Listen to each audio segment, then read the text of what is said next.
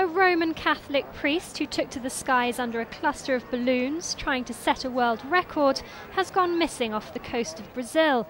Father Adelir de Carli wanted to break a 19-hour record for the most hours spent in the air, suspended by 1,000 helium balloons. The priest was raising money to fund a rest stop for lorry drivers in one of southern Brazil's major ports. He took off from Paranagua on Sunday, equipped with a parachute, dressed in a thermal suit and carrying a satellite phone and GPS device.